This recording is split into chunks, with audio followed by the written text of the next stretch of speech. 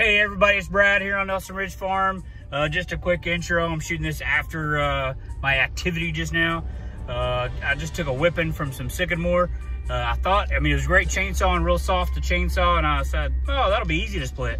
And it wasn't that easy to split. So rule number one around here, this is my hobby. I'm not doing this for a career. If it's not that much fun, I'm not gonna do it very long. So I kind of quit splitting, and it beat me. But I'll show you what I went through, and stick with me. And sometimes you win, sometimes you lose. Today, I did not come out on top. So thank y'all for watching, though. I appreciate it. And let's get to the terrible splitting.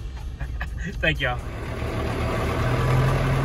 Hey everybody, it's Brad here on Nelson Ridge Farm. Happy holidays. It is Christmas Day here, and you won't believe it, but it's 75 degrees. We had a great morning this morning.